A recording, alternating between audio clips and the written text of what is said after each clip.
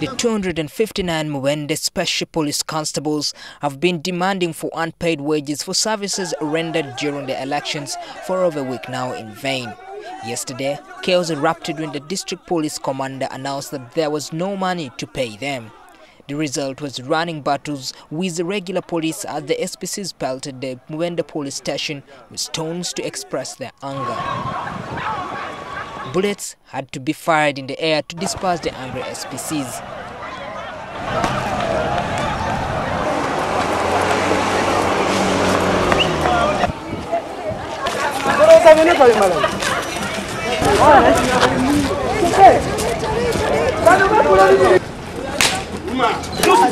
Over 11 SPCs were arrested as police chased them around Mubende town.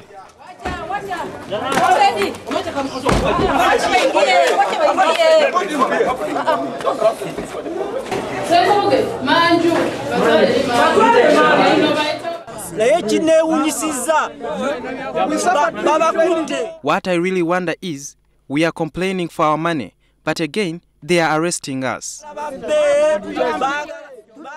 On Friday, last week, the Inspector General of Police, Major General Kale Kaihura, promised to clear the arrears over to the SPCs by Monday this week, following protests in Mukono district over unpaid wages.